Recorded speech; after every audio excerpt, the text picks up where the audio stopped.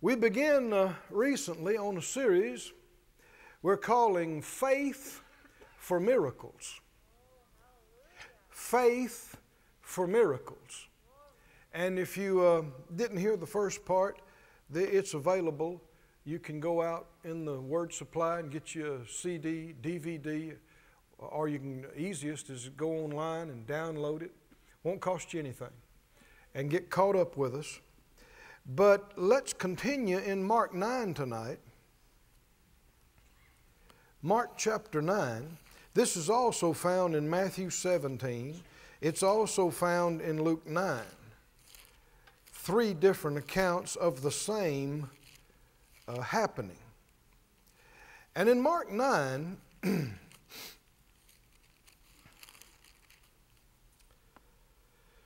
the scripture says, verse 2, Mark 9:2, after 6 days Jesus takes with him Peter and James and John and leads them up into a high mountain apart by themselves, just them four. And he was transfigured before them. And his raiment, his clothes, became shining, exceeding white as snow, so as no fuller on earth can white them. There is no amount of Clorox that can make anything this white. Glistening. Glistening. I know Brother Hagin said there are times that the Lord let him see the glory of God.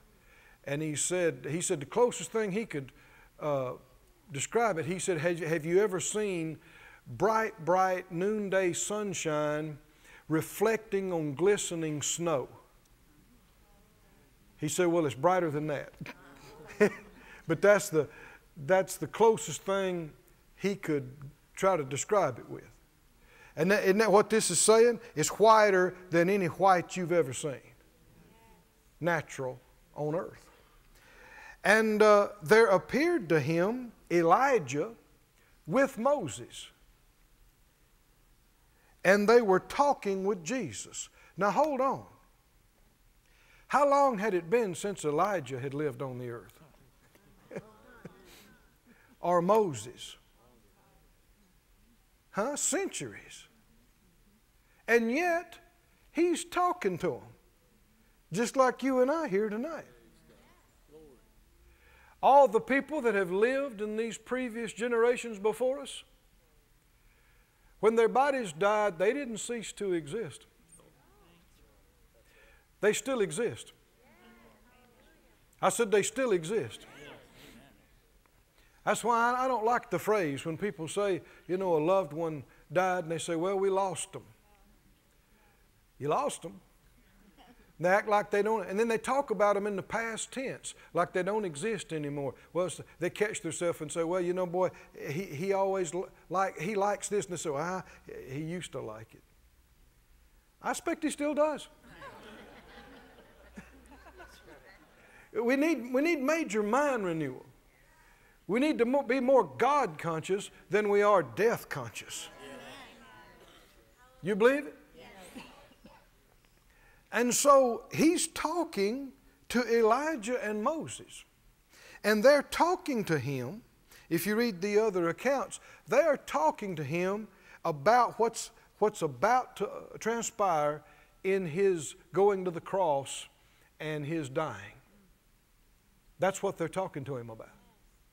In the brilliance of the glory of God glistening off of him. And Peter and James and John were there seeing this. They saw Moses. They saw Elijah. They heard them talking. They saw the glistening light. And afterwards, Peter said, Lord, it's good for us to be here. How many think you'd say, man, it's sure good to be here? And what we need to do is make 3 tabernacles. One for you, and one for Moses, and one for Elijah. And he thought he was really doing good in raising Jesus up to the same level of Elijah and Moses. But the Father had to straighten that out. And he spoke right out of heaven. I said he spoke right out of heaven. And they heard this voice. To them, it was audible. They heard this amazing, glorious voice, and the Father didn't say anything about Moses, and He didn't say anything about Elijah. He said, the cloud overshadowed them. The voice came out of the cloud and said, "This is my beloved Son. Hear Him." How many think that's excellent advice today? Listen to Him. Listen to Him. Why? Because if you're listening to Him, you're listening to the Father. Because He is the express image of the Father. Everything He said and did is the will of the Father in action.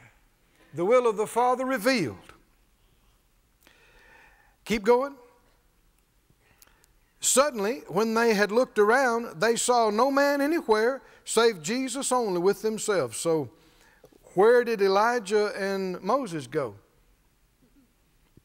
Where'd they go? Well, wherever they were before they came, I suppose. Where's Moses? Is Moses alive? Yes. Is Elijah alive? How about Paul and Peter, John the Baptist, James, and Philip? Oh yeah, I'm looking forward to meeting them, aren't you? You looking forward to meeting them? You reckon they could tell you something?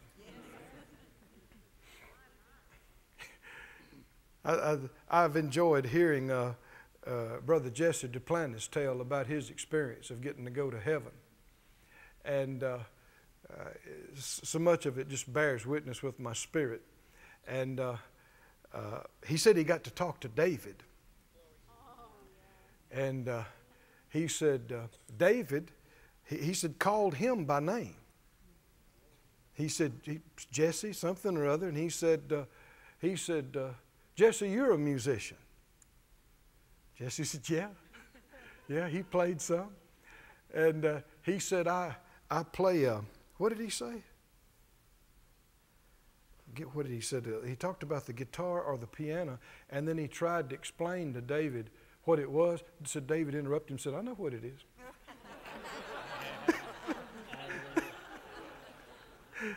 We're talking about a modern instrument. Now that's revelation, isn't it?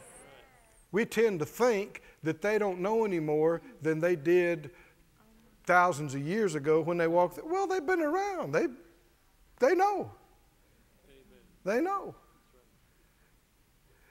And so Elijah and Moses, they were so up with everything that was going on, they were sent by the Father to talk to Jesus about what is about to happen with Jesus, to prepare Him and encourage Him.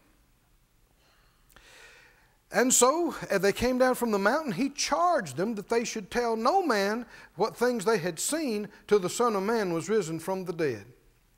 Do you know, some things God does not want published. And some things He doesn't want them published for a time. Then it's okay to tell it later. Now, an experience like this, you'd want to tell somebody, wouldn't you? Huh? Can you think about Peter, James, and John? A week from then, they're over at their folks' house. What are you wanting to say? Man, let me tell you where I was last week. Let me tell you what happened. But what did the Lord tell them? Don't tell it. Don't tell it until after the Son of Man is risen from the dead. And they kept that saying with themselves, questioning one with another what the rising from the dead should mean. They still don't know what He's talking about. And they asked Him, saying, why say the scribes that Elijah must first come? And He answered and said, Elijah verily comes first and restores all things, and how it's written of the Son of Man that He must suffer many things, and said it not. But I say to you that Elijah is indeed come, and they have done to him whatsoever they listed, as it is written of him. And if you read the other accounts, you'll see He's talking about John the Baptist, who came in the spirit and anointing of Elijah. And when he came to his disciples, he saw a great multitude about them, and the scribes questioning with them. And straightway all the people, when they beheld him, were greatly amazed, and running to him, saluted him. No doubt, whether they saw it or not, there still was this glory on him and about them from this experience. Something caused the people to rush over to him. And when they did that, he asked the scribes, what question ye with them? And you can see from the other accounts that they were, the scribes were grilling the disciples because they had tried to minister to this boy and could not get him healed, could not get him set free. It was a failure, if you will, in trying to help. And they were exploiting it. And one of the multitude answered and said, Master, I brought to you my son, which has a dumb spirit. And wheresoever he takes him, he tears him, and he foams and gnashes with his teeth, and pines away. And I spake to your disciples that they should cast him out, and they could not. Said out loud, they could not. And he's explaining to Jesus what the commotion is about. Why the scribes are back and forth with the disciples, what they're talking about. And so Jesus and Peter, James, and John walked down out of the glory into this. Strife, unbelief, wrangling, confusion. And Jesus answered and said, O faithless generation, how long shall I be with you? How long shall I suffer you? Unbelief is irritating to faith. And faith is irritating to unbelief. You remember the 10 spies wanted to stone Joshua and Caleb? Why? Because faith shows up unbelief. And if you don't want to change, you're not willing to change, then you just want the faith people to shut up. And quit talking about believing for bigger stuff. Because we don't want to hear it. And by the like token, unbelief and fear is irritating to faith. Faith is like, come on, let's believe God. Let's don't sit down here and quit. Let's reach up bigger. Let's get bigger. Let's get better. Let's go further. And they're going, I just don't know. Faith is like, come on.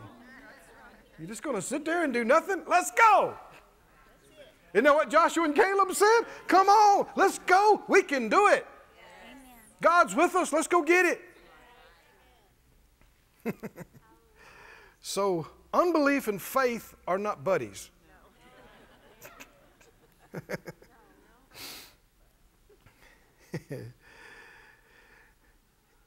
So he said, bring him to me. Even if the best have prayed and it didn't work, that doesn't mean it's not God's will for you to have it. Amen. Jesus said, bring him to me. And they brought him to him, and when he saw him, straightway the Spirit tore him, and he fell on the ground and wallowed foaming. That's not very respectful of Jesus, is it? And he asked the Father, how long is it ago since this came to him? Now, I always find this interesting. This poor kid is over here having a seizure, foaming and writhing, and Jesus just casually is having a conversation with his daddy. He said, how long has it been like that?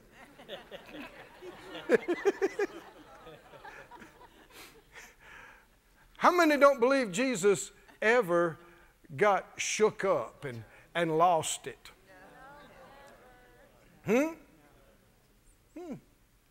He said he's been like that since he was a child. And oftentimes it's cast him into the fire and into the waters to destroy him. But if you can do anything, have compassion on us and help us. Now the man's, he's not sure. He had hoped that the boy could get helped through Jesus' disciples because they had been getting results and getting people set free. But now because they failed, you can tell he's wondering, well, I don't know if Jesus can do anything either. You might say, well, Jesus, no, they didn't see him like you and I see him. They saw him at most as a prophet.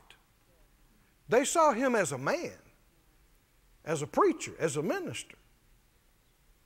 If you can do anything, have compassion on us and help us. And in essence, he's putting all the responsibility on Jesus. You can tell he's not acting like any of this is up to him or them. If you can do anything, have compassion on us and help us. What did Jesus say? Mark 9:23 is our text. I took a while to get here, but what did Jesus say? Jesus said to him, red letters. Do you like red letters? If you can believe, all things are possible to him that believes. I want you to say it out loud 2 or 3, 4, 10 times. All things are possible to him that believes. Say it again. All things are possible to him that believes. Real strong again. All things are possible to him that believes. You believe this? Yes. You a believer? Yes. Then it's possible. Yes. It's possible to you. He didn't say all things are possible to everybody. All things are possible to a specific group. Those that believe. Now what he's answering this man. So what's he telling this man? This boy, he's not a child anymore, but he's been like this for years, and he's writhing on the ground, wallowing, foaming in a terrible way, having some kind of seizure and fit. And what did Jesus just get through telling this man? What did he just get through telling him? Did he just get through telling him, it's possible for you and your boy to have what you want? It's possible for your boy to be completely free and never have this again and have a normal life? Is he telling him it's possible? It's possible. And what is Jesus telling him it hinges on? His believing. Now, this is not what modern religion teaches. Modern religion teaches, if it doesn't teach that the age of miracles is past, it teaches God could do it if He decided to, but it's all up to His mysterious will, and we really don't have much to do with it. You can pray and say, God, if it be Thy will. Well, how would you know if it's His will? Well, if it happens, I guess it was His will. If it didn't happen, I guess that means it wasn't His will. That's not what Jesus said. Is that what Jesus said? That's not what He taught. That's not what He said. Friends, I want you to be on the watch for this. Because it's everywhere that people are saying the Bible teaches, the Bible says, Jesus taught, Jesus says, and the next thing that follows is absolutely goofy. Just because somebody said the Bible says, the Bible teaches, Jesus taught, where? Where? Where? Where is it? Well, you know, just like Jesus taught. Where? When did He ever say such a thing? Where? Well, you know, the Bible teaches, the Bible reveals, and the Bible teaches, and the Bible says this. You ever heard somebody say the Bible says, and then you spout some goofy something that's nowhere in the Bible? Be on the watch for it, because it's right and left. Which is one reason you should read your chapter every day so that you know what is written, right? And you know what's goofy and what's good. If you can believe, all things are possible to him that believes. And straightway the father of the child cried out, and he said with tears, Lord, I believe. Could you help me with this other stuff? Help my unbelief. We talked about this last time. Faith is not pretending. And the Bible talks about unfeigned faith. Definition of feign is pretend. And there's a whole lot of pretending that people call faith. And that's when you see when people say they're believing and things don't work. Again and again, it never was faith. It's pretending. And there's no need in pretending, and don't ever think about trying to impress other people with your faith. That's foolishness. They're going to find out pretty soon anyway. Trying to impress somebody with your faith is a foolish thing. You might as well get real with God. Right? And if your confidence is not there, don't try to pretend and say a bunch of stuff. Doesn't mean you can't have it. Just do what this man said. Ask for help. Yes, right? Lord, help me get to where I need to be in my faith. But don't play games. Don't pretend. Don't hide. Don't cover. Don't stick your head in the sand. I believe. Help my unbelief. And when Jesus saw that the people came running together, he rebuked the foul spirit, saying to him, "You dumb and deaf spirit, I charge you, come out of him and enter no more into him." And the spirit cried and rent him sore and came out of him, and he was as one dead, insomuch that many said, "He's dead." And Jesus took him up by the hand, lifted him up, and he arose. Glory to God. Somebody say, "Yay, Jesus." Yay, Jesus.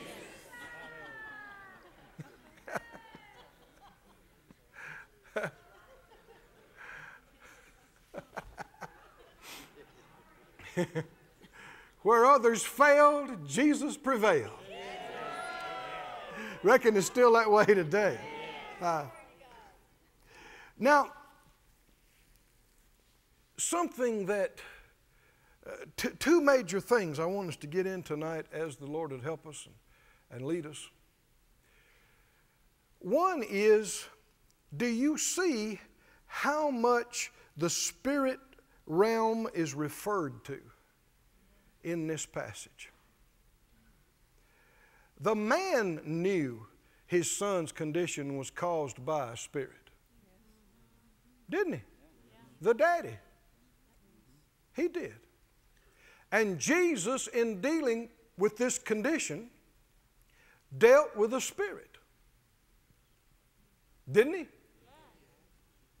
Now you hear how quiet it begins to get? Did he or not? Well, the Bible, Jesus told us, if you believe on me, the works I do, you'll do also. And the servant's not above his master. How do you suppose we would do them? Like the master did them.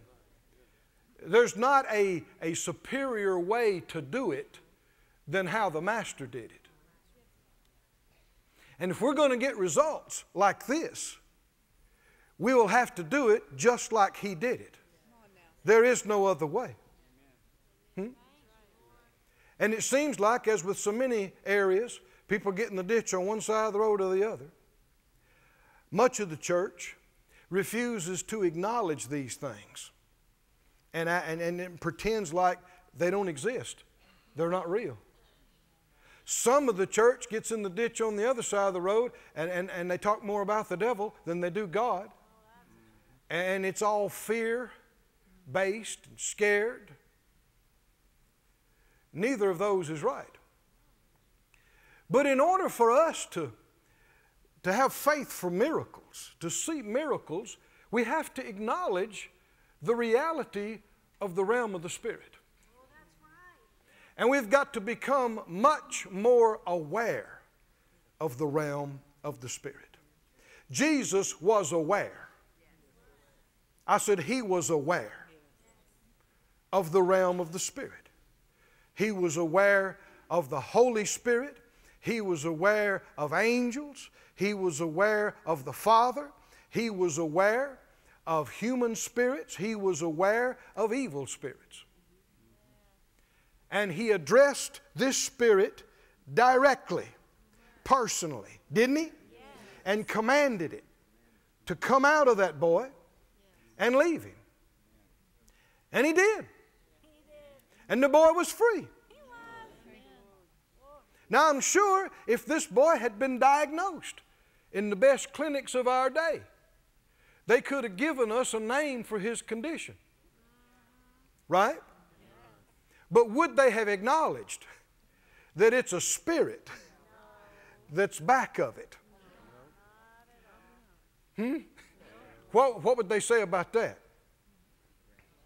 They would say, oh, you go to that church. Is the realm of the spirit real? It is so real. It is so real. In Luke's account of this same happening, I want to read to you from the Weiss translation. In the Luke 9 and 37, Weiss translation.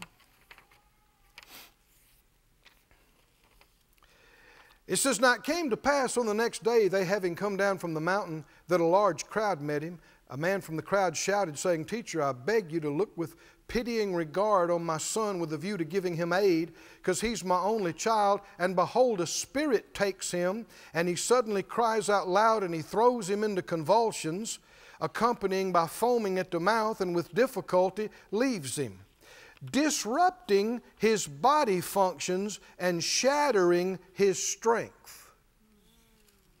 What disrupted his body functions and shattered his strength?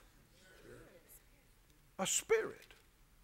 Spirit influences disrupting the normal function of his body, his brain, his nervous system, his organs, his muscles.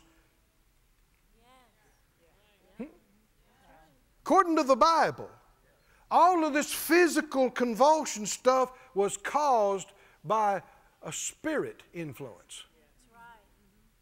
The contractions of the muscles, the spasms of the nerves, all of these things.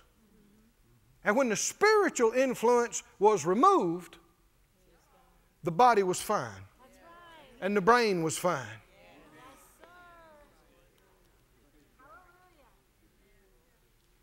Now, we live in an educated society, scientifically enlightened society. And millions of people in this country, they don't believe that at all. They say, oh, that's old, archaic writings back when people were so superstitious and they didn't understand that there were chemical imbalances and that the specific nerves in that region of the brain misfire and there's disconnections. Well, maybe it is, but what's behind that? You can't see that under a microscope. Oh, it's such pride to think that we know so much now. Oh, we're enlightened. We're, man, we know what makes the heart beat. And, the Bible says you do not know which way or what causes the child to grow in the womb. And some professionals would dispute that now. They'd say, oh, no, we can take you to the moment of conception, and we can take you through every stage and part of development. Maybe you can, but what causes it to go from stage 1 to stage 2? Oh, it's the mystery of life. You said it right. But that mystery means you don't know. That mystery is spirit. I said it's spirit. It's spirit. The reason you can sit there right now and nod your head is because behind your eyeballs, inside there is you, a spirit being. And if the Lord tarries His coming and this body is long buried and decaying, you will still be vibrantly alive and you'll still be you. You'll still have your mind and your faculties because you are not just a body. You see people foolishly go, they talk about the brain and go, isn't that amazing? Those few pounds of gray matter, all of the modern inventions of civilization has come out of those few pounds of gray matter. No, it didn't. No, it didn't. brain is not your mind. Your mind is a part of your spirit being, your spirit and your soul. Your brain is the organ your mind functions through. And we could remove your brain and you'd still have your mind. You just couldn't express yourself in this realm. But you'd still have your mind. You still have all your faculties. You'd still be you, know what you know. Out of your body dead and decayed, you still have your mind. It'll work better, actually. Get free from all this stuff down here.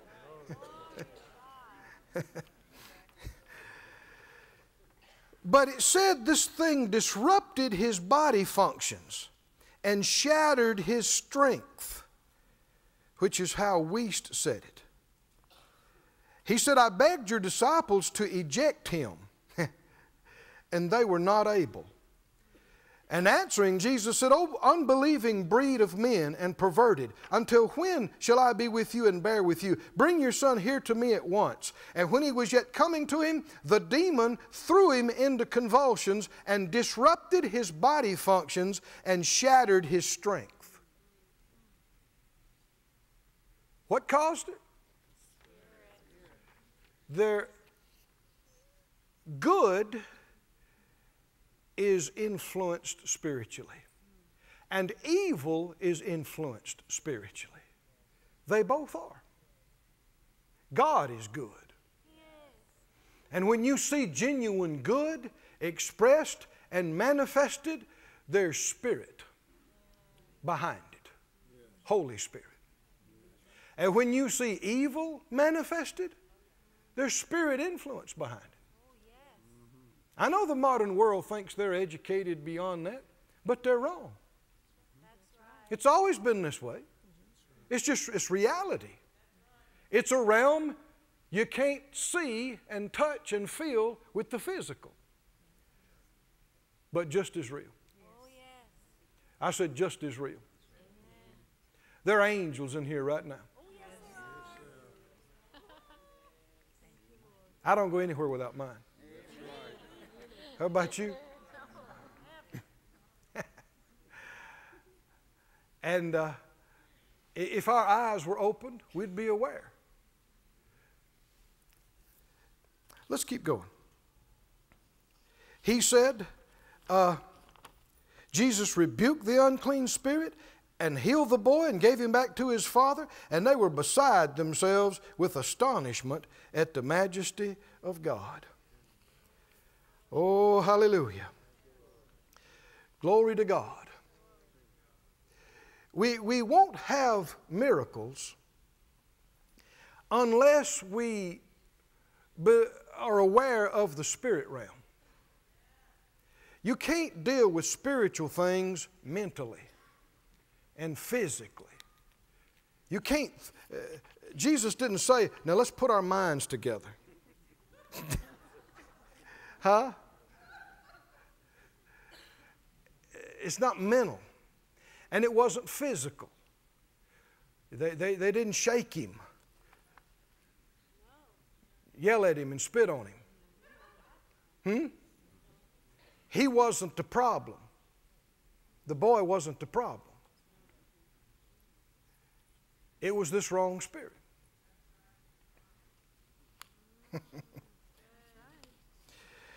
Go with me to John 3.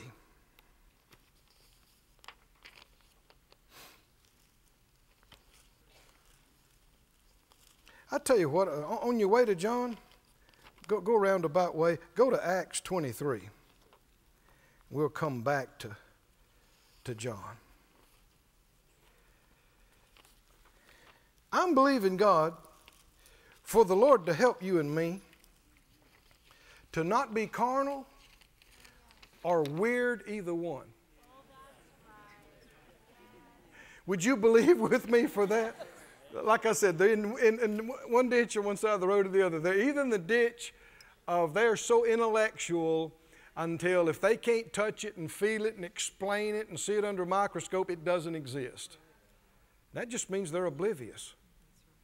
They are completely limited to their 5 physical senses and won't even have a glimmer of an idea of what's really going on until they die. And then it'll all hit them and they'll find out. But it'll be too late for this life when you could have lived in more victory. But Jesus is the ultimate example, right? There is no better way. There's no superior way. There's no further evolved way of dealing with things and operating than how Jesus did it.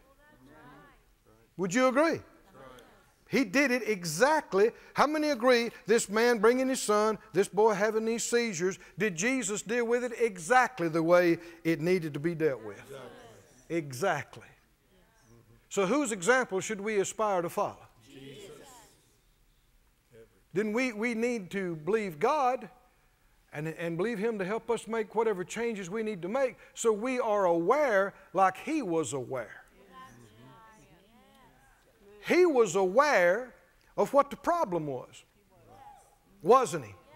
And He was aware of what the Holy Spirit was telling Him to do about the problem, wasn't He?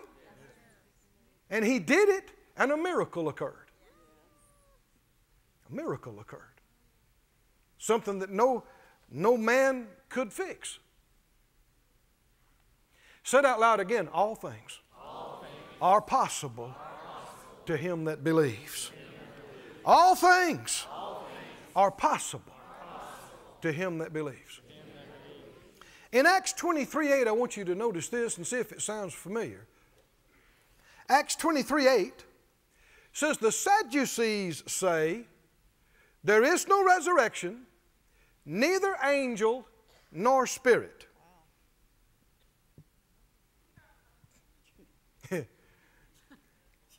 One fellow said, that's why they were so sad, you see. I reckon you would be. No resurrection? If there's no spirit, what does that mean? What about God? What do they think God is? And there's no angel? There's no spirit? If there's no spirit, then when people are dead, if there's no spirit, what else is there? Which is why, see, they thought they were so smart when they came to Jesus with that carefully crafted scenario. They said, teacher, could you help us with this? You know, the law says that if a man dies and he has no children, his brother is supposed to take his wife and raise up seed. And he said, and this happened, and then the second had no children, and so the third married her, and he had no children, and the fourth and the fifth, and how many was it? 7? 7, and then the woman died. And they said, therefore, in the resurrection, whose wife will she be? Because she was married to all 7 of them. Explain that, huh?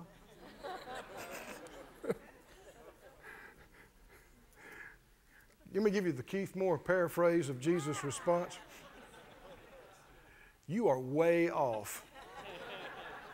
You don't know the Scriptures, and you don't know the power of God.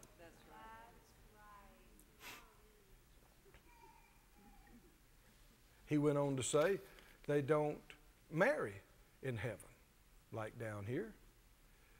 And so what does that mean? It's not going to be a deal. Not going to be an issue.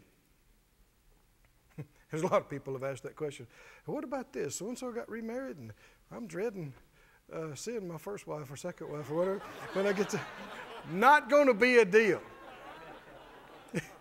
Not going to be an issue.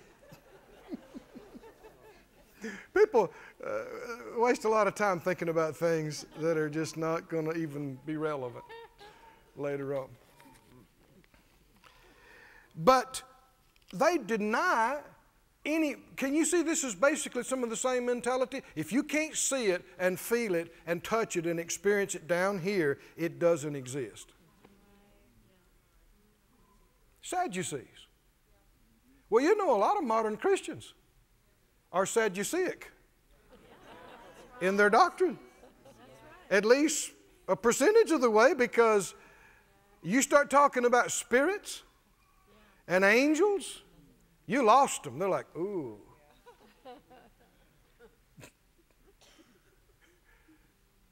Man, they don't want any part of it. Well, then you'll never be like Jesus. You'll never minister like Him and operate like Him, because He dealt with them. Didn't He? And He influenced natural things with spiritual force. He spoke to the wind and waves.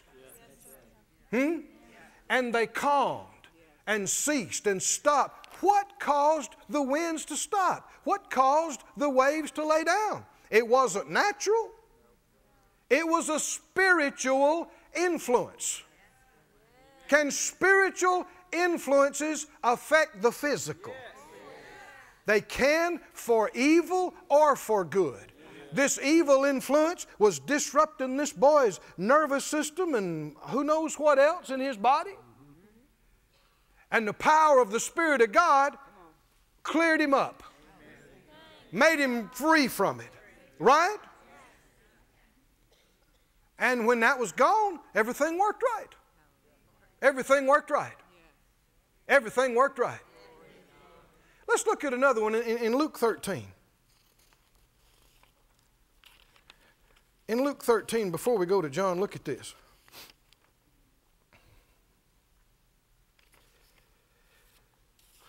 Luke 13:11, it says there was a woman that had a spirit of infirmity. Luke 13:11. She had a what? She had a what? 18 years and was bowed together and could in no wise lift up herself. She's bent over and she can't straighten up. Now she functions in life the best she can. Now if she had gone to the clinic, could they have given her a name for her condition? Yeah. And I'm not knocking any of that. But would they have diagnosed her as having a spirit of infirmity? They're not trained for that. That's not taught in medical school.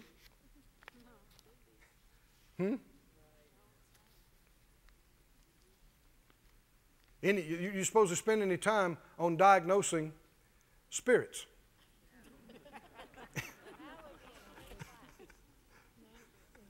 And I'm not knocking any of that. I'm just saying, some people, they get indignant if you suggest there could be something else affecting this, and that's really proud of them.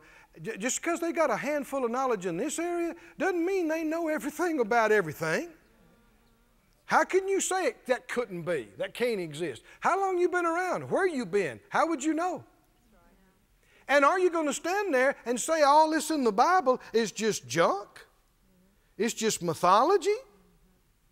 What are you going to say? Or is it reality? I said, is it reality? Is it real? Now, I'm not saying everything's a spirit. But I am saying that good and evil are influenced by spirit. By real spiritual influences. You don't see them. They're not physical. They're not material. There's another realm. I said there's another realm. There's another realm. There's another realm. You remember John said the Father, John 4, said the Father seeks worshipers, that God is spirit, and they that worship Him must worship Him how? In spirit and in truth. And if you look at other scriptures, you'll find spirit is distinguished from flesh. From flesh. People have gotten so far away from this that even the church has tried to turn the gifts of the Spirit into natural things. Go to 1 Corinthians 12.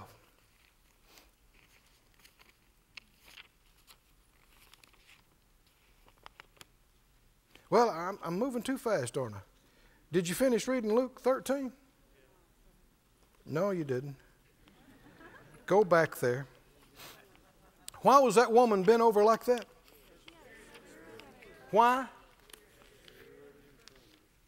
Infirmity means weakness. Spirit of weakness, how long has she been that way?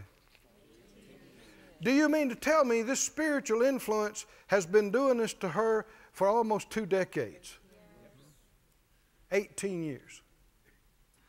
And it's affecting her physically. She can't straighten up. Could in no wise, no matter what she did, she couldn't straighten up. She's bent over, stooped over. Verse 12. When Jesus saw her, he called her to him. He wants this to be fixed, doesn't he? And he knows why she's here to start with. Why did she come to the meeting? She heard about things happening. So here she is. He says, dear. She goes, yeah, come here. Come here. Come here. She walked up to him. He said, woman, you are loosed from your infirmity. Woo-hoo. Glory to God. And verse 13, he laid his hands on her, and immediately, right there, right then, she straightened up. And then what'd she do? Glorified God. I guess so. After 18 years of that junk, glorified God. Glorified God. Glorified God. Healing glorifies God. Not a word is said about her glorifying God those 18 years she stooped over. But when she's released, she glorifies God. Healing glorifies God. Deliverance glorifies God. What must have happened if it was a spirit of infirmity? When he said, you're loosed, that thing must have left. Must have left. And when it left, she can straighten up. She can straighten up. You believe this or not? Is this mythology? Huh? See, you hear so many people say, well, it's symbolic. Symbolic. You know. Or if it did happen, Jesus is just proving that he is the Son of God. But then nobody else has that power. Nobody else could do it. That's not what he said. That's not what he said at all. And we see it continuing with the disciples in the book of Acts, don't we? Same kind of things. And there's history of it continuing all through, generation after generation in the church, under this present day. If you believe it. If you don't believe it, you won't be bothered with it.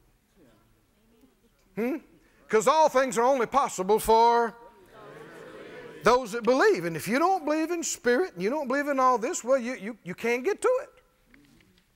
And you can think that your lack of results proves your belief. But it's your belief that causes your lack of results. In this case, lack of belief. I had a fellow one time come call me to task about some of this healing thing. He said, well, we don't believe in that. I never seen anything like that. We don't have anything like that. I said, well, do your preachers preach it? Oh, no. They tell us that's done away with. That's all gone. I said, isn't that interesting? Y'all don't preach it, and you don't believe it, and you don't have it. We, on the other hand, preach it and believe it, and we got books full of testimony. Have y'all heard any testimonies about these things? Wonder if there's any connection.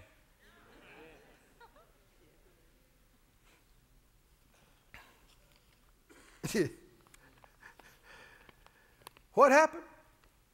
Immediately she was made straight and glorified God. Keep reading. The ruler of the synagogue answered with indignation because that Jesus had healed on the Sabbath day. He said there's 6 days in which men ought to work, and them come and be healed, but you don't get healed today.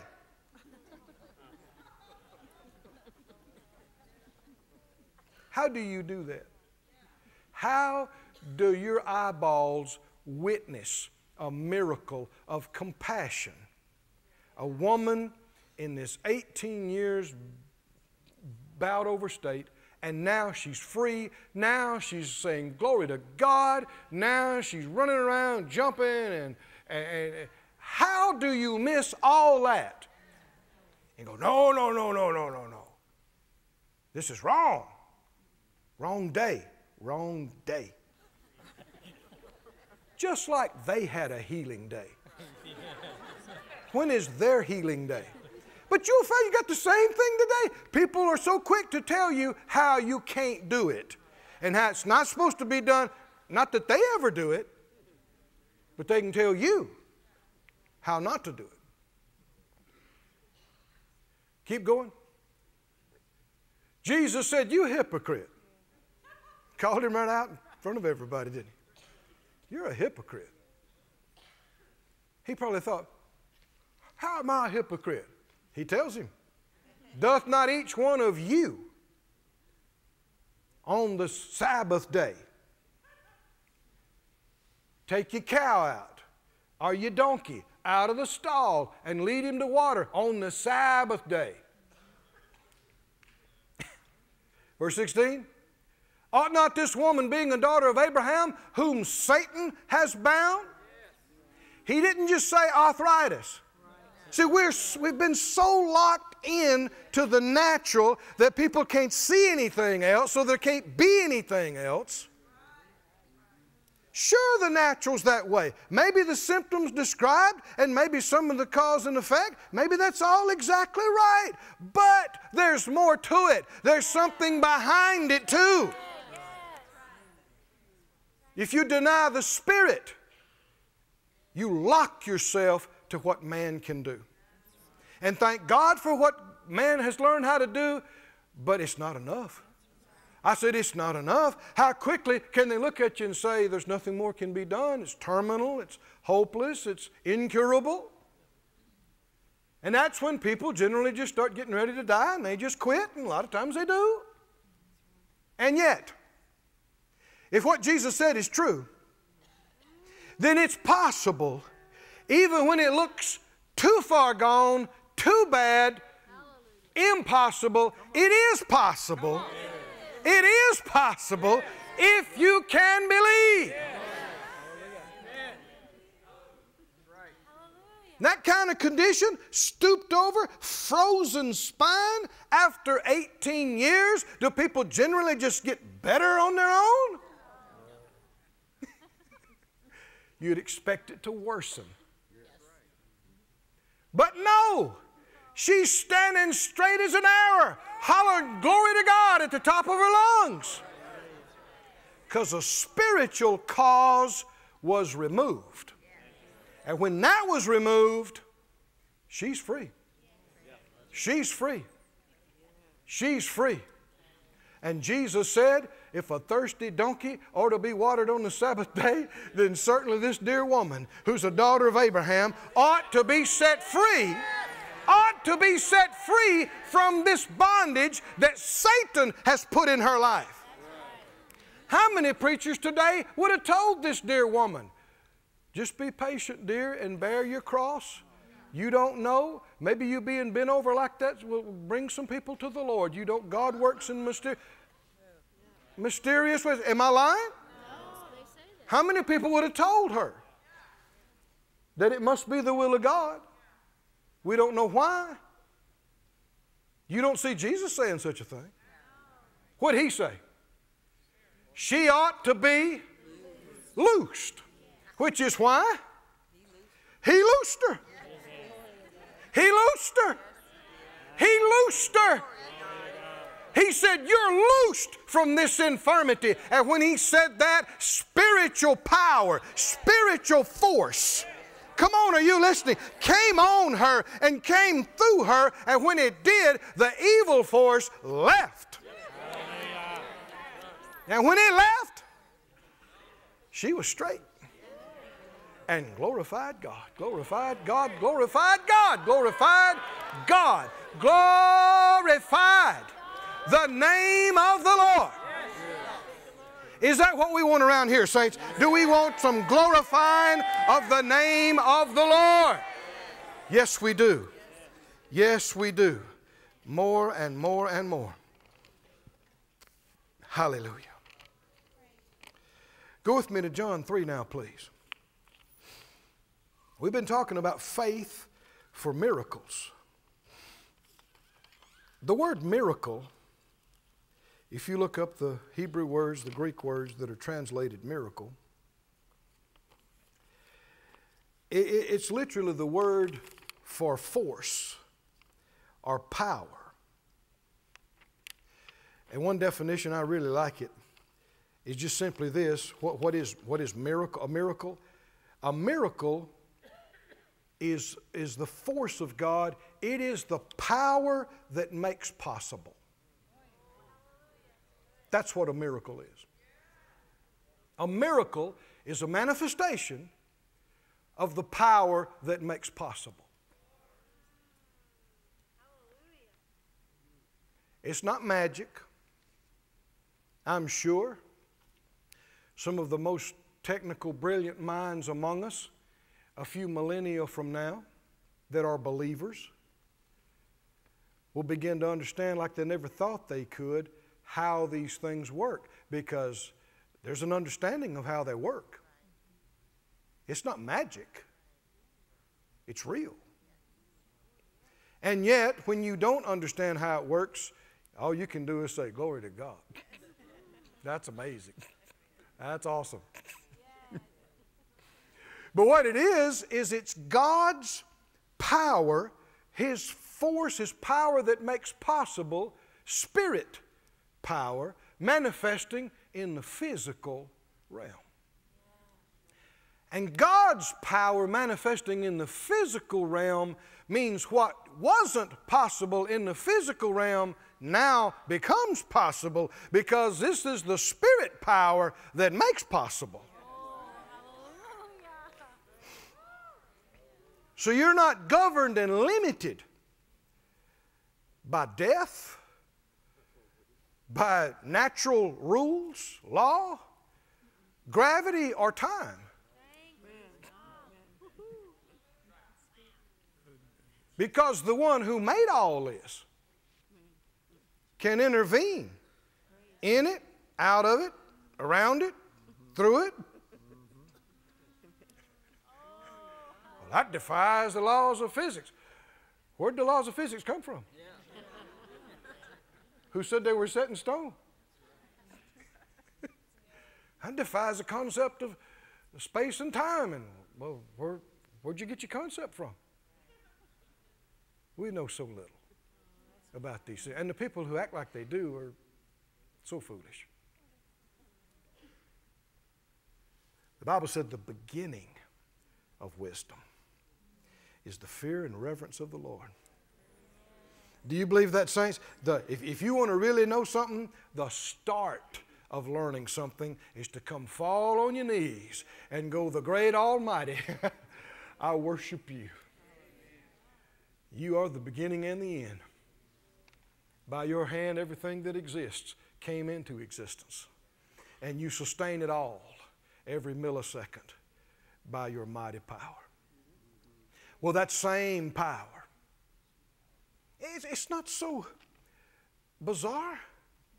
There's something that's causing your heart to beat right now. Absolutely. Isn't it? What is it? What keeps that going? People say, well, it's signals from certain regions of the brain, and it's involuntary. Okay, where does it come from to get to there? That's the great mystery. Well, yeah, it's mystery to you, not to God.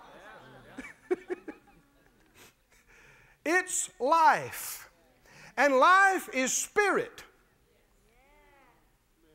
That's when the spirit and the breath leaves the body, it's dead. There's no force there. Nothing to quicken the heart or the mind. But the spirit and the life still exists. I said it still exists. And the reason I'm keep talking about this is because if we're going to have miracles, that's the only way it's going to happen is spirit power. Power you can't see and feel in this realm. Spirit force will come into manifestation in this realm and change things that folks said couldn't be changed. And it can happen, so it can happen faster than you can blink your eyes. I've seen it. I've experienced it. I've been around it where it was this way and faster than you can blink your eyes. It's not that way anymore. And you go, huh? What? And folks just start glorifying God. I'm healed. I'm healed. I'm healed. It's gone. It's gone. It's gone. I can see. I can hear.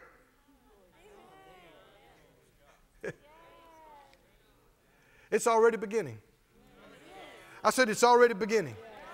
It's already beginning. You watch and see. It's already beginning. In the services here in Branson, in the services there in Sarasota, over the internet, it's already beginning. It's already beginning. It's already beginning. It's already beginning.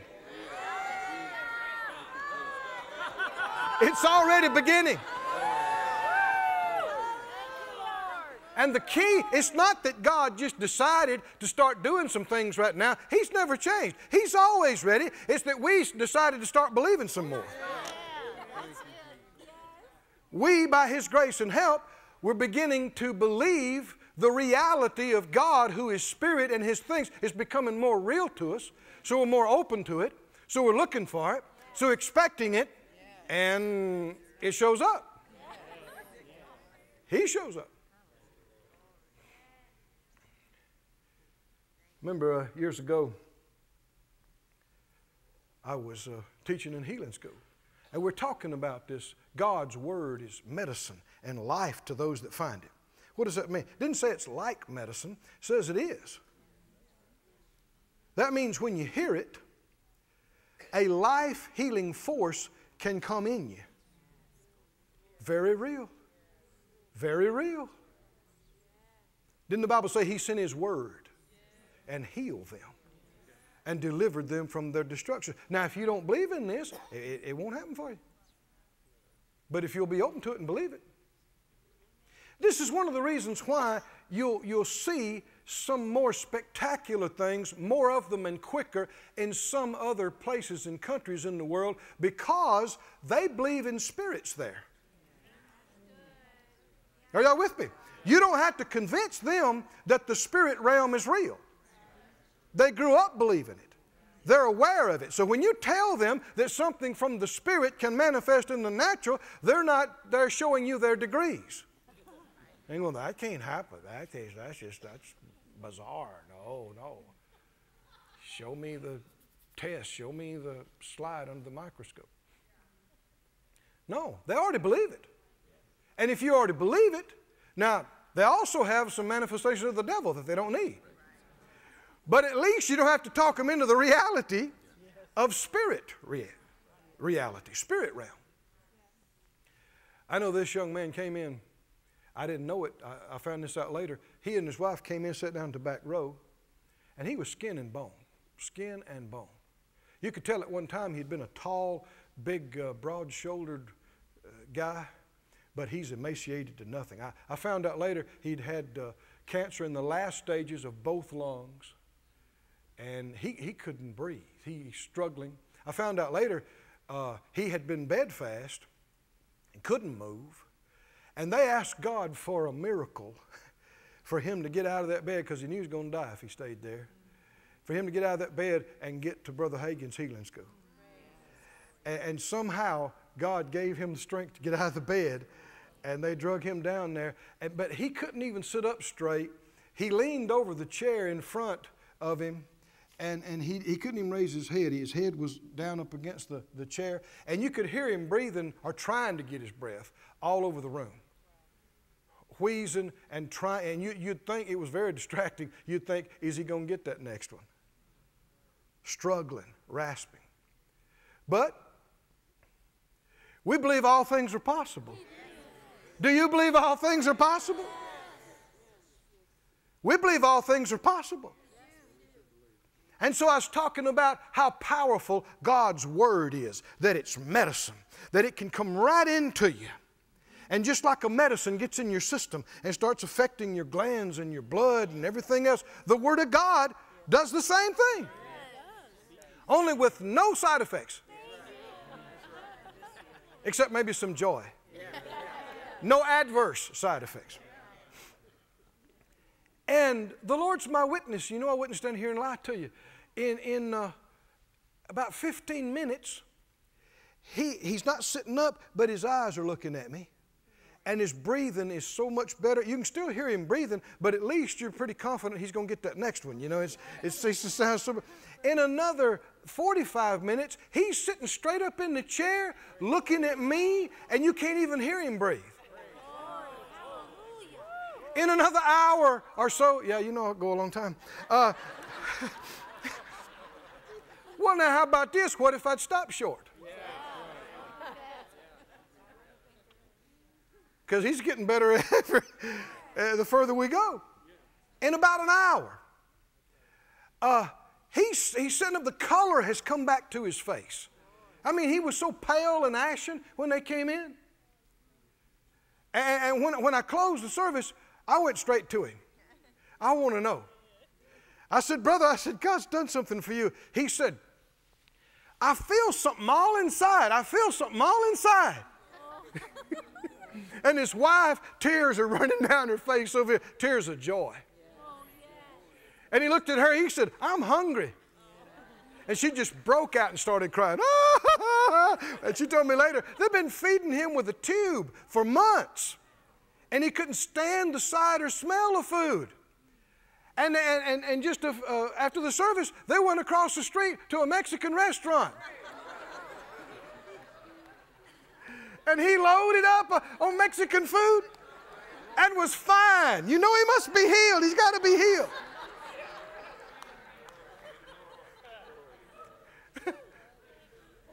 What did that to him?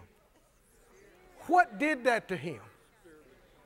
It's not something you could see or put your hand on. I didn't do it to him. What did that to him? Well, the Bible said he sent his word and healed them. Didn't Jesus say, the flesh profits nothing? The words I speak to you, they are spirit, and they are, they're not just audible waves through the air. There's more to the Word of God than sound waves traveling through the air, bouncing off of your eardrum, and you trying to discern the understanding of them. There is spirit, life, force in the anointed Word of God, and it can come into your flesh. Your flesh, your brain, your mind, and your spirit, and your soul, and quicken you. That's what was happening to him. He said, I feel it all inside. I feel it all inside. He said, what is it? What is it? I said, it's the life of God. It's the healing power of God. And that's when he said, I'm hungry. Woo! No man or woman can do that. No, there's no shot or pill that can do that. Come on, are you listening to me? When there's no hope, when nothing can be done, something still can be done. All things are possible to him that believes. Somebody say, I believe, I believe, I believe, I believe, I believe, I believe, I believe, I believe, I believe. Glory to God.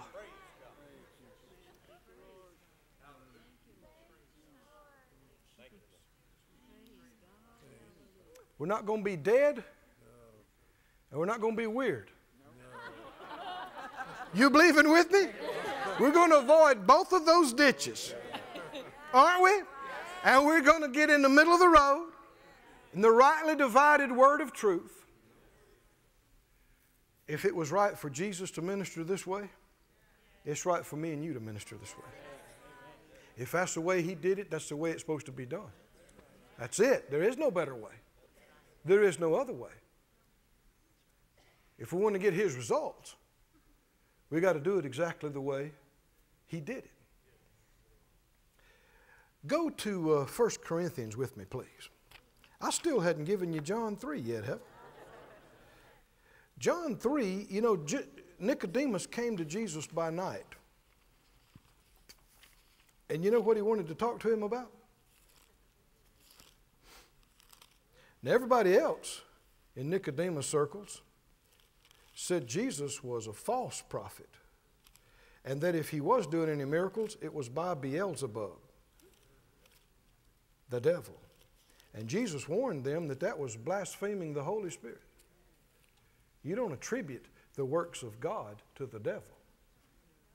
And they were. But Nicodemus, he knew that wasn't right. He knew there was something to this. And so he comes over there after dark, when nobody can see, maybe. And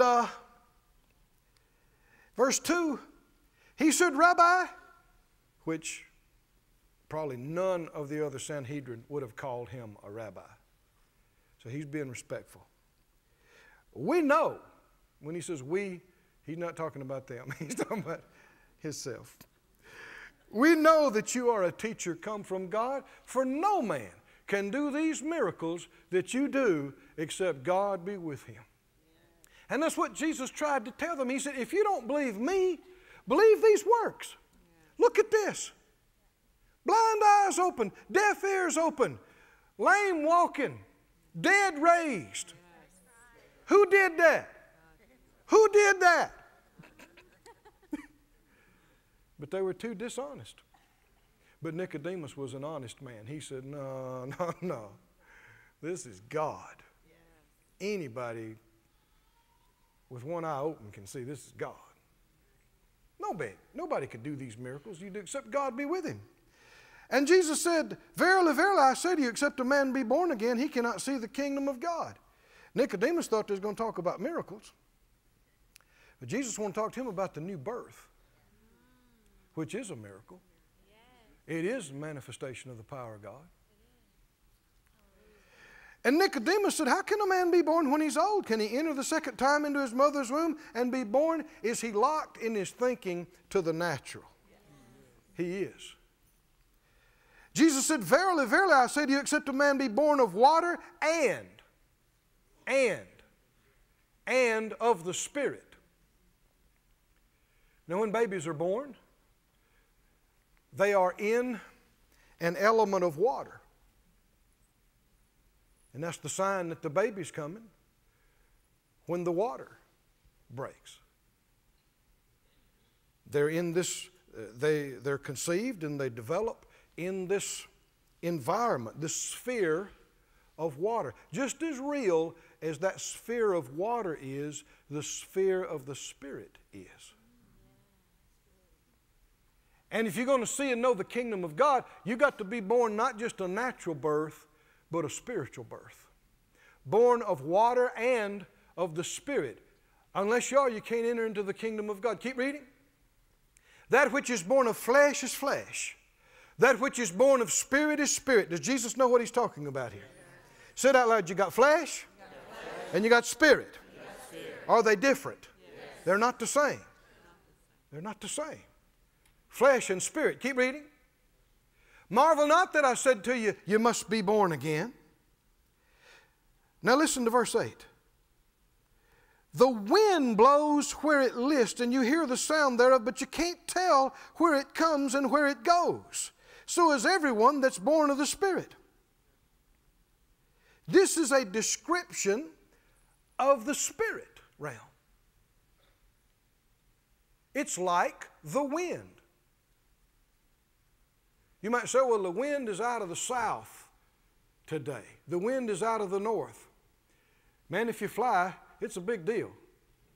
If you land with the wind pushing you instead of against you when you come to the runway, you get in big trouble. You run right off the end, through the fence, be in the newspaper. So you really need to know which way the wind is blowing. and land into the wind. And it can be interesting because 5 minutes ago when you checked, it was from over here. And by the time you get there, it's over here now. And sometimes they don't even tell you where it's from. They said it's variable from there to here, which means it could be anywhere. And so when you feel the wind, you say, well, that wind's out of the south. Well, okay. How do you know it wasn't blowing this direction and then just turned south right over there? I mean, what's pushing it? What's behind it? I felt the wind. No, you felt the atmosphere. What's pushing it? What's behind it? What's the force? People say, well, it's the earth's rotation and gravity. You know, okay. Where'd that come from? Where'd that come from? Behind all this is spirit. I said it's spirit. Do you believe it, saints? It's spirit force. And just like the wind blows, just like you feel a breeze across your face, you felt it, you didn't see it. How do you touch the wind? You just felt the air that was being pushed by something. You didn't feel what was pushing it, you felt what was being pushed. Well, if you can believe in that, why can't you believe there's an unseen force? That can affect things just like that wind affects moving that atmosphere and that air. There's more where that came from. Spirit force and life. If we're going to have miracles, which we are, we got to believe in something beyond this.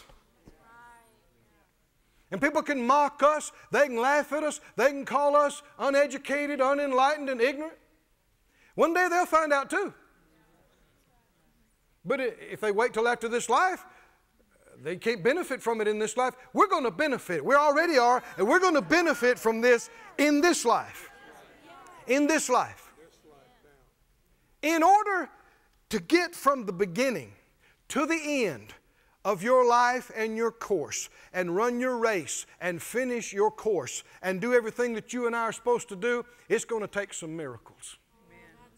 It's going to take miracles of sustenance, miracles of healing, miracles of financial provision. Come on, are you there? It's going to take miracles of favor. It's going to take something coming in from another realm and changing it and influencing it, moving in a different direction, remaking it, reshaping it.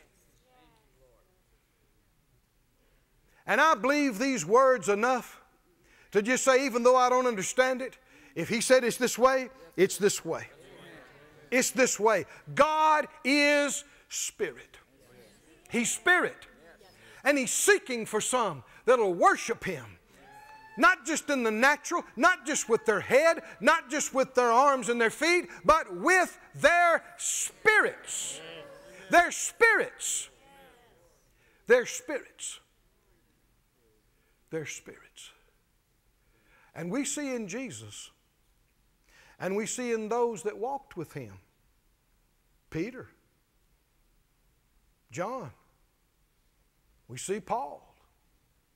We see in them an awareness of spiritual things, don't we? We see them coming into situations, and we see them knowing by the Spirit to deal with this. Have you read the book of Acts? Almost every page it said, the Spirit said, the Spirit directed, the Spirit forbade, the Spirit would allow, the Spirit spoke. Were they aware of the Holy Spirit? Man, they were aware of the Holy Spirit every morning, every noon, every night. Holy Spirit. And then because of that, they were aware of other spiritual things. And they knew when something needed to be rebuked, or something needed to be cast out, something needed to be taken care of. They knew it. And they did it. And they didn't just live an intellectual and a physical life. They lived a spiritual life. Do you desire that? To not be locked in to your 5 physical senses and what few things you've learned in your head.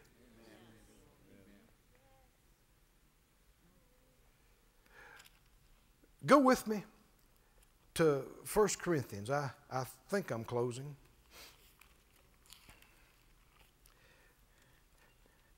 I didn't get half through tonight, but I believe this is what we should have done. Camp on this. No need in moving too fast. Can you come back? Yes. You going to believe with me? Well, let's stay on this. Yes. I said, let's stay on this. Yes. There was another time there in healing school, we were talking about the power of God, talking about some of these things. And a lady after the service, she walked up to the pulpit. She said, look, look, look, look. I said, okay, all right. What? She said, you don't understand. I'd had a stroke. This whole side of my body didn't work. I hadn't been able to write or even hold anything in that hand for, I forget how long she said. And she said, look here. She said, I took all these notes. Look. And she said, now how do I look? How do I look? I said, you look fine to me. She said, I am fine. Look. Because apparently I had that side of her face, like one side was working, the other side wasn't. And she'd had a stroke, I think it was. And man, she looked perfectly normal. Oh, thank you.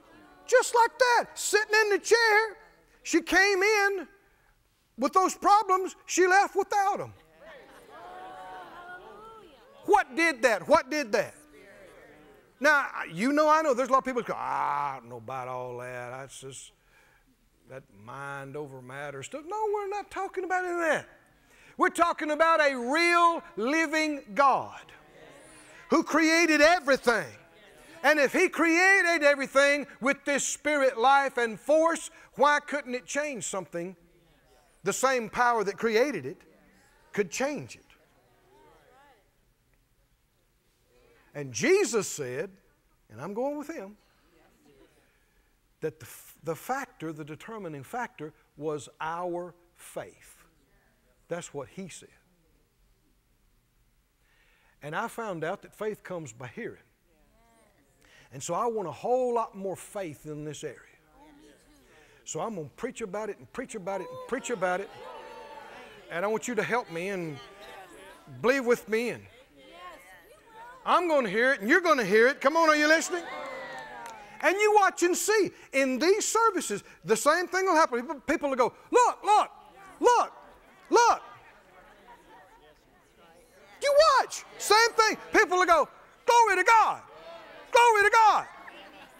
So if you hear that, don't get excited. Don't get scared.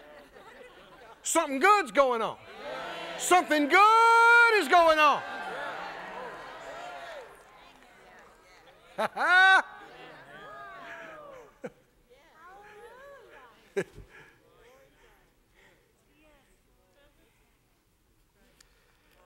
1 Corinthians 2.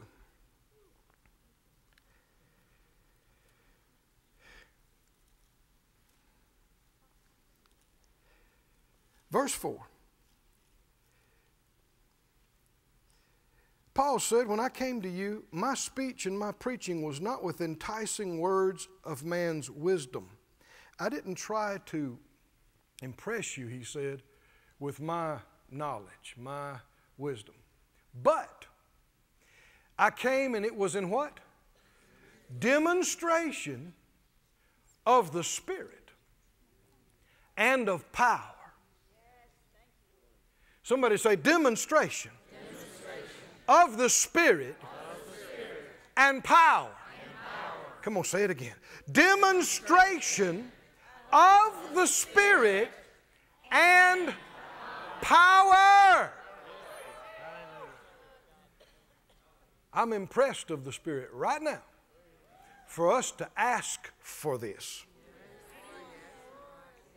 Is it the will of God? Are we reading out of the New Testament? Everybody said out loud, Father God. We're asking you to give us demonstrations of the Holy Spirit and of power. Any way you want to. Your will be done. But we're asking for it. Give us demonstrations of your Holy Spirit and of power in Jesus' name.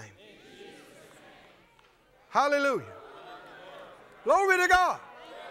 So be it. So be it. So be it. He said, why? Verse 5, that your faith should not stand in the wisdom of men, but in what?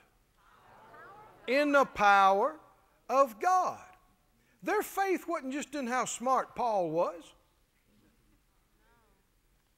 They had firsthand experience in the reality of the Spirit of God manifesting in those meetings and in those services. They had firsthand experience in the power of God. So they didn't just believe because Paul had faith and knew some stuff. Their faith was in what? Not just in a man, not just in their preacher. Their faith was in the power of God. Somebody say, I have faith in the power of God. I have faith in the power of God. I believe in the power of God. I believe it's real. I believe it can do anything. And if somebody says, well, you're one of them, you go, you got that right. I'm a leader of one of them.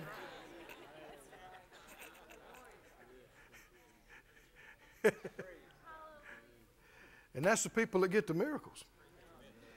He said, howbeit we speak wisdom among them that are perfect, yet not the wisdom of this world, not the princes of this world that come to nothing. We speak the wisdom of God in a mystery, the hidden wisdom which God ordained before the world unto our glory, which none of the princes of this world knew, for had they known it, they would not have crucified the Lord of glory.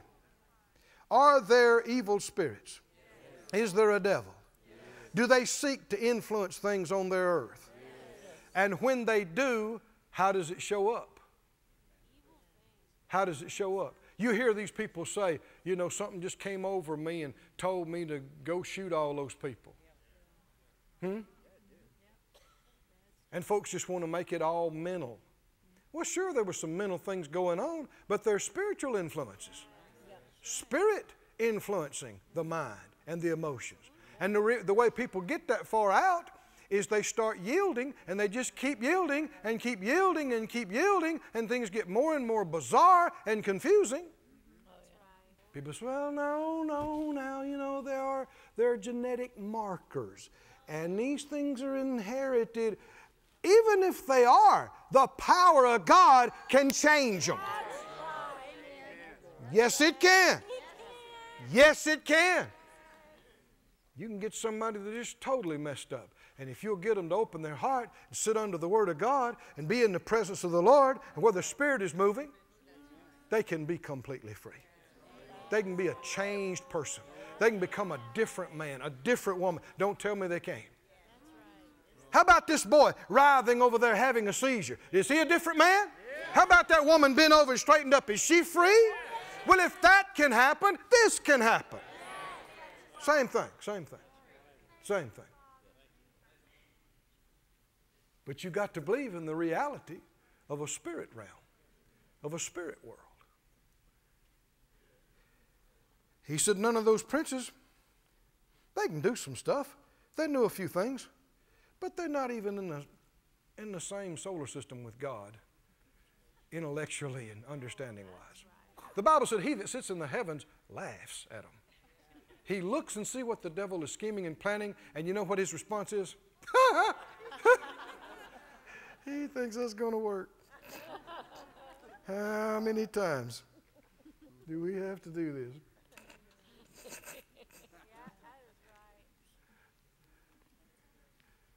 Keep going. As it's written, eye has not seen, nor ear heard. Now, could this have to do with some things that are spirit? If you didn't see it with your eye, you didn't hear it with your ear, and if you're limited to the physical realm, If all you're looking at is in the physical, it didn't even come into your heart. You had no concept of it. The things that God has prepared for them that love Him. Do you love Him? Has He got some amazing things prepared for us? But God has revealed them. Them what? Those amazing things that I hadn't seen and ear hadn't heard. He has revealed them to us. Somebody say He's revealed them to us. By what means? By His Spirit. You're not going to figure them out with your head.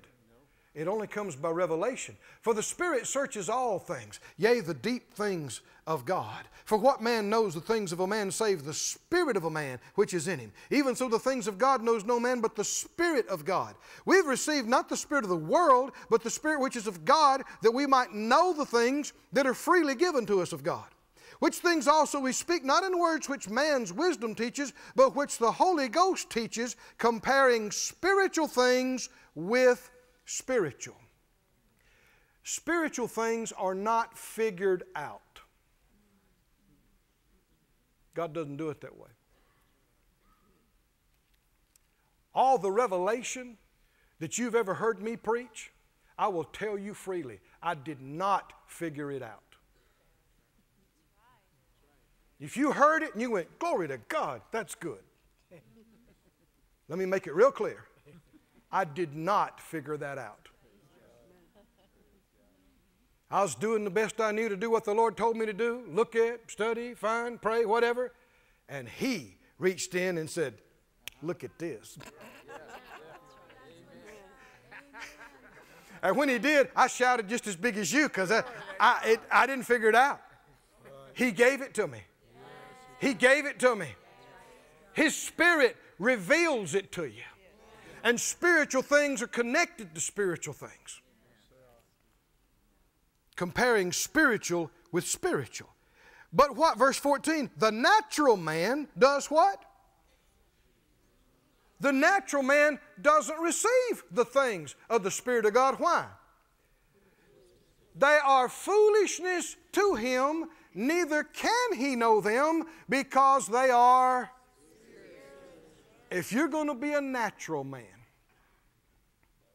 and you are not going to acknowledge anything that you can't see and feel and touch and explain with natural law, then all these things will be foolishness to you.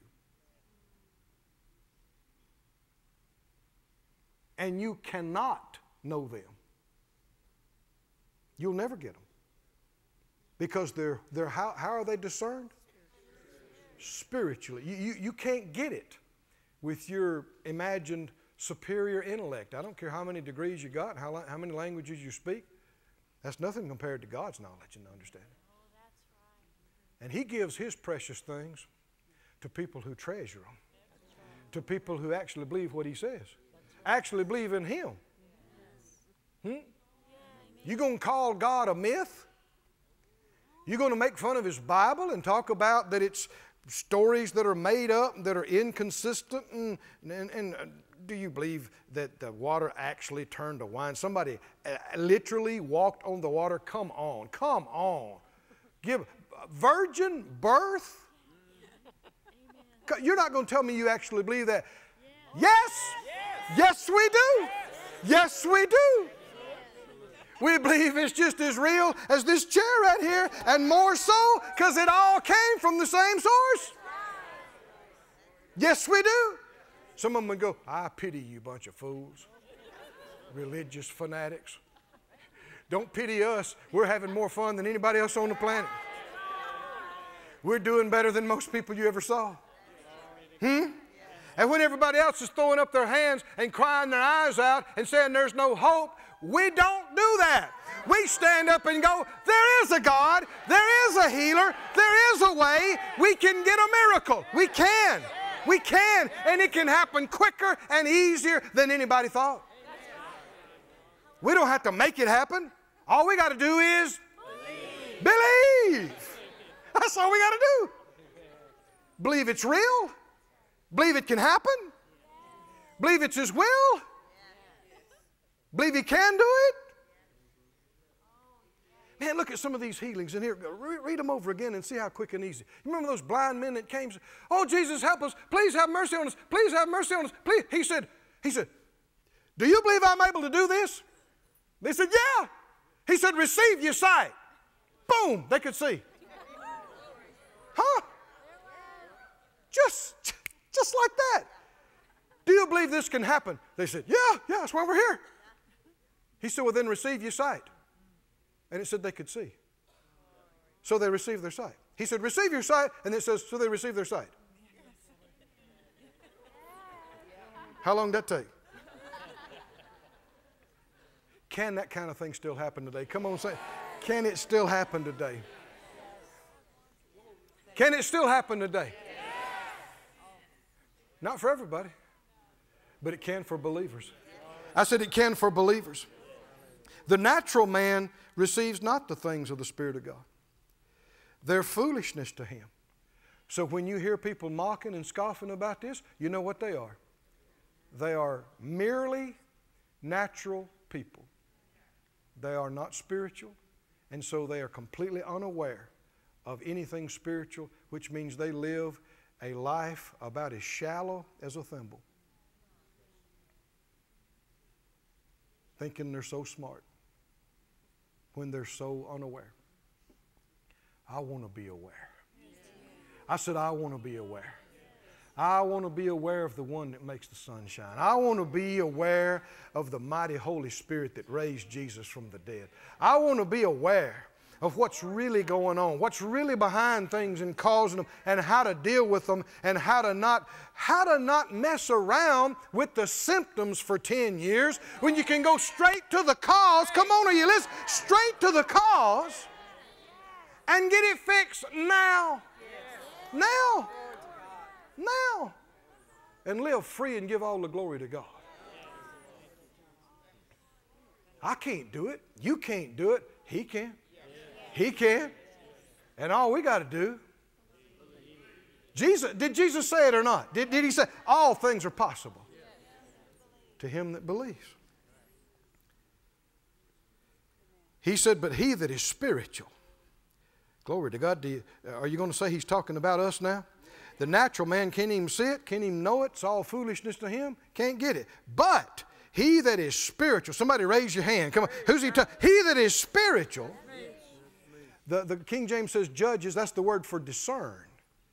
Discerns all things, yet he himself is discerned of no man. The more you walk in this, you will be aware of so much stuff that people are not aware you're aware of. Phyllis laughs about things. She'll come to me. I don't know how many times she said, they think they have you fooled. I said, I know. You don't need to say everything you know or everything you see, but spiritual people see a lot of things that unspiritual people have no clue that they're seeing and knowing. And I'm telling you, what little I've learned about it, I want to learn more. How many believe Jesus was completely aware? Man, when things, how many know sometimes the Bible said he knew what they were thinking? Didn't say he guessed what they might be thinking. He knew exactly what they were thinking. Somebody said, well, he's the Son of God. No, the Bible said he's operating as a man. He said himself, I can of myself do nothing. That's what he said. Whatever the Father shows me, whatever the Father tells me, that's what I say. Can we do that? Can we do what the Father shows us and tells us? That's why it's possible for us to have the same kind of works he had. By the same Spirit, by the same means. He that is spiritual judges all things, discerns all things, yet he himself is discerned of no man. For who has known the mind of the Lord that he may instruct him? I'd say absolutely nobody would say, Lord, I'm going to tell you something you don't know. I need to teach you on this a little bit. You know, I've met some people I think would try. But no one has ever instructed him. But, everybody say it out loud with me, we have the mind of Christ. glory to God. Isn't that exactly what we were just talking about? The mind of Christ, enlightened by the Spirit, how He was aware of all these things all the time? Sometimes people have pulled that out of context, but what's this whole passage talking about? Discerning spiritual things, being aware of spiritual things. And having the mind of Christ is being aware of the realities of the Spirit all around you. The Holy Spirit, what He's saying, what He's doing, wrong spirits, problems they're causing, what needs to be done with them, human spirits, what's going on with them. Instead of just going, isn't that a pretty top they got on? And that's as far as you go. That's all you know. I saw them come in, I saw them leave. Sure is hot today, or it's cold. How many think that's too shallow? Too shallow. That's all you're aware of. It's what you can perceive with these muted senses. No, say it with me real loud. I have the enlightened, spiritual discerning mind of Christ. Yes, I do. Yes, stand on your feet, everybody. Oh, glory to God.